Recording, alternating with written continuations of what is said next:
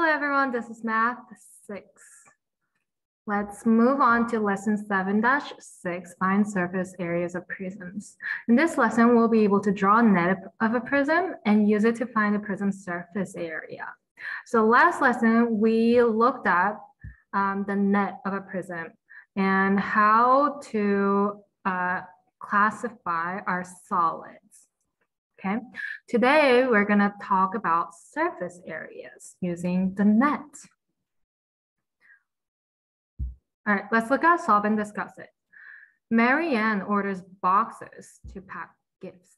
When they arrive, she finds flat pieces of cardboard as shown below. Marianne needs to cover each face of the boxes with green paper. What is the least amount of paper needed to cover each box? Explain. So look at this box. If you cut the box and make it flat, this is the net.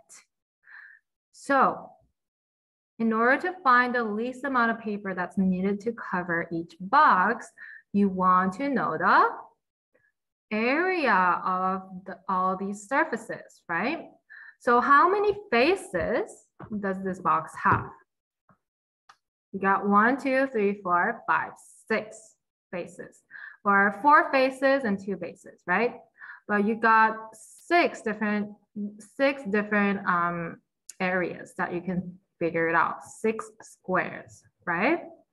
So each base is a square that is 9 inches by 9 inches. So the area of one face, so 9 by 9 is 81 inches square. What about this one? It's the same. 81 inches, 81 inches. All the bases and the faces have the same area. How many squares do we have here? 6 different squares that are the same, that have the same area. So what can you do? You can say, we're gonna multiply 6 times 9 times 9, which is 6 times 81, to get the total area of the sides of this box. So 6 times 81 is 486 inches square. So 486 inches square is the least amount of paper needed to cover each box. Okay, let's write it in words as well. So there are 6 faces. Each face is a square that is 9 inches by 9 inches. Area of a face, one face. Or let's say 6 sides, because face could be, each side is a square. Area of a side, because face could just be the sides on the side, not including bases, right? So 9 times 9 is equal to 81 inches square. And then 81 times 6 is 486. So 486 square inches at least paper needed to cover each.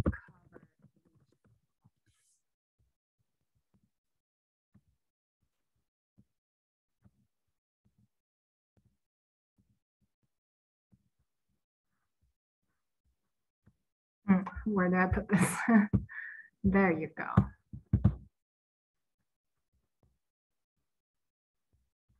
Okay, let's look at focus on math practices on the bottom.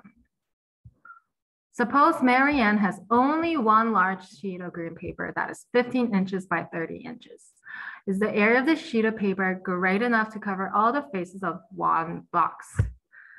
So let's figure out the area of the paper that she has. One large sheet of paper that's 15 inches by 30 inches. So the area is 15 times 30, which is 450 inches square. Is this enough for one entire box, to cover one entire box? The whole area for the box on the surface is 486 inches. That is the least amount of area that you need. Is 450 enough? No. So you cannot cover the whole box. So no.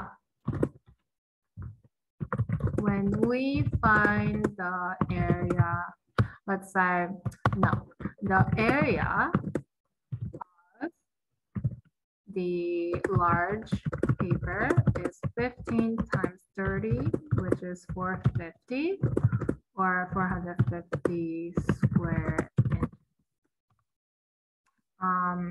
The area of the size of the box is 486 inches. 486 is greater than 450. So Marianne does not have enough.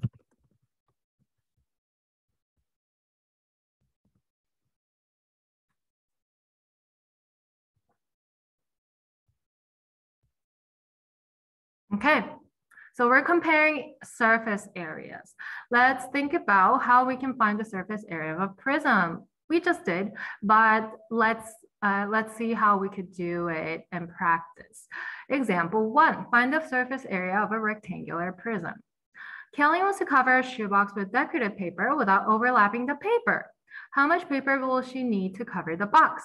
So we want to cover this box, and that means we need to figure out the area of all the sides together. So the total area of the sides of the box is called the surface area of the box. Okay, so the surface area is equal to the whole area of the sides, the total area of the sides. So one way you can draw a net to figure them out by one side and then by another side. Another way, you can look at the dimensions. You have a length and a width, right? A length and a width and a height. So that's the length, that's the width, that's the height. You have two sides that are the same. Two opposite sides that are going to be the same for rectangular prism, right? The opposite sides are equal. So if you multiply the height by the width, you get this side and the opposite side over here. 10 times 8, 80 are the bases on top and the bottom. And the side, the other longer side would be 10 by 6, that's 60, and 60 over here on the sides. So that's 1, 2, 3, 4, 5, 6 sides. Make sure you have all the sides figured out, and then you can add them and get 376, but your answer must be the same, okay? Let's look at try question. Use the net and the formula to find the surface area of the prism. Can you figure out the surface area of this prism with both ways? This is the equation of the surface area, and that is the net that you can use to figure out the total surface area. See if you can do it by yourself. Come back when you're ready for answers. Okay, so look at your base. That's your height. Height is 3. Your width, wait, that's length. Length is 4. Width is 2. So looking at the equation, you can substitute L, W, and H. So 2 times LW is 4 times 2. Plus 2 times WH is 2 times 3. Plus 2 times LH is 4 times 3. And then you can figure out the surface area. Or you can do that visually by using the net. 2 times 3 is 6. 2 times 3 is 6. So you have 2 times 6, right? So that is the second part over here. The second term, 2 times 6. We're talking about these two. Okay, 4 times 3 is 12, and that's also 12. So that's the third term on the equation, 2 times 12. And then the other side, 4 times 2 is 8, and that's also 8. So 2 times 8. And we're going to multiply them by 2 because we have the same sides, right? So then after that, we're going to combine them all together, and you should be able to get 52 square centimeters. Okay? Convince me, why are LW, WH, and LH each multiplied by 2 in the formula? Why are we multiplying by 2? Look at your net. Why are we multiplying it by 2? Because the sides are the same, and we have two opposite sides that are the same, right? So each pair, the top and the bottom, the left and right sides, and the front and the back have the same areas. And that's why we're multiplying them by 2.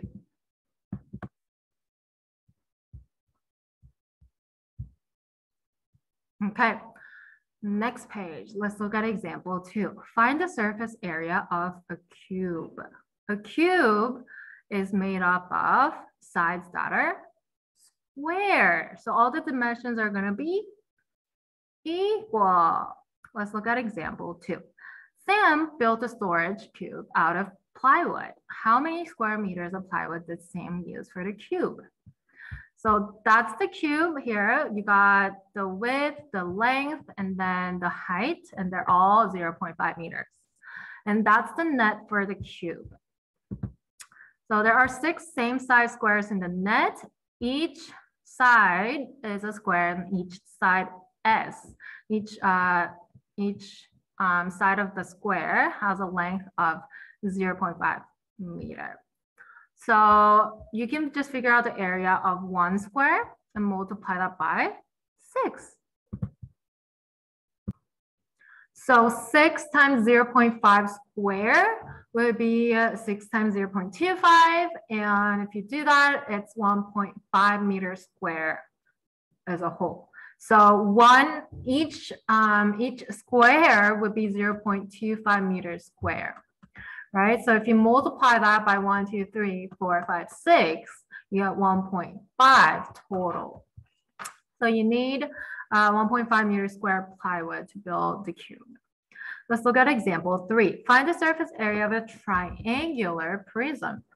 Find the surface area of a triangular prism. Use the net to find the area of each base of the prism. Then add the areas. So area of the triangular bases over here. You have 1/2, this is the area of a triangle, right? 1/2 BH. So 12 times 9 is the area of this rectangle over here, right? You divide it by 2 to get the triangle, which is going to be 12 times 9, which is going to be 108, and divided by 2 is 54. Okay, so that's also 54. So together it's 100, 108. And the area of this bottom, 12 times 18, that's 18, is going to be 216, right? And then area of the back is 9 times 18, so 662. Area of the sloped face, this part, is 15 times 18. So that's going to be 270.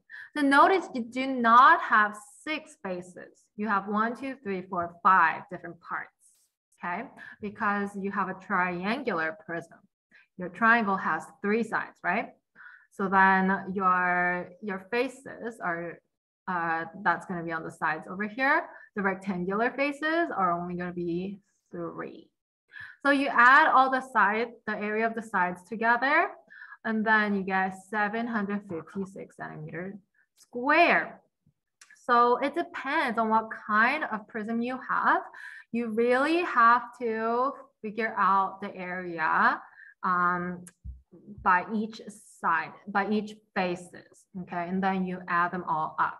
If you see any equivalent faces that will have equivalent areas, then you can multiply that by 2, but you need to make sure if you have equivalent faces or not, because triangular prism, you only have the bases that are equivalent, and all the other faces, the rectangular faces, might have different dimensions, okay? So pay attention to different dimensions.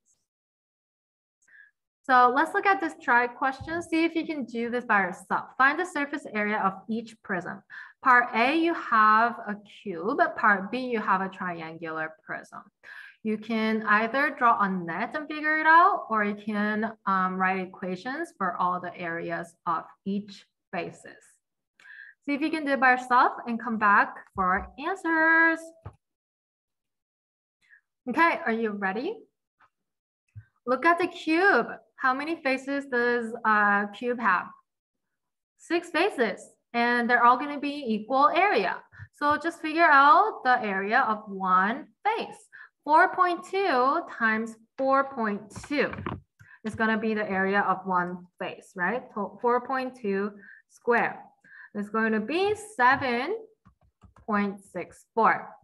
So you have 6 sides. So you're going to multiply 6 times 4.2 square, which is 17.64.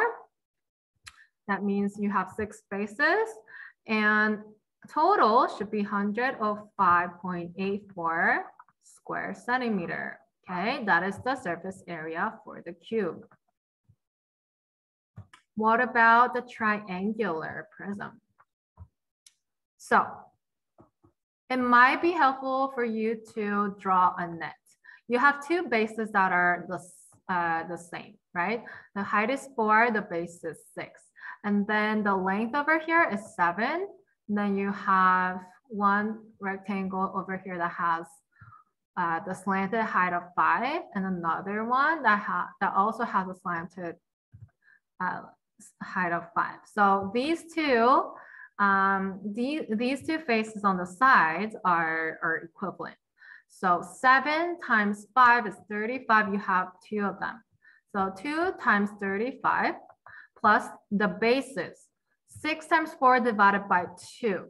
2 times 6 times 4 divided by 2. Plus your rectangular base over here. 6 times 7. That's just 1. You don't have 2 of them. So make sure you don't multiply that by 2. So 6 times 2. 6 times 7. Okay, so 2 times 35 is 70. And then 6 times 4 divided by 2 is 12. Times 2 is 24. And then 6 times 7 is 42. So altogether, you should have 136 square feet. Okay. Did you get them right? All right, if you got both of them correct, great job. You got the surface area of these 2 prisms. If you got it wrong, try to see what error you made and make sure you don't do it again. But that is it for this lesson, guys. Let's summarize our lesson. So the key concept in this lesson is how to find the surface area using net. Net is useful for you to figure out the area for each individual faces. So yeah, sometimes if you don't have a net, you might forget a face. So even to check answers, it's helpful to draw a net, okay? Or just make sure you know how many faces you're looking for. So rectangular prism will have 6 faces, but triangular prism will only have 5. Okay. So that was lesson 6, finding surface areas of prisms. We'll continue with lesson 7, finding surface areas of pyramids in the next video. If you have any questions about this lesson, please ask Ms. King in class. Thank you guys. I'll see you in the next video. Bye.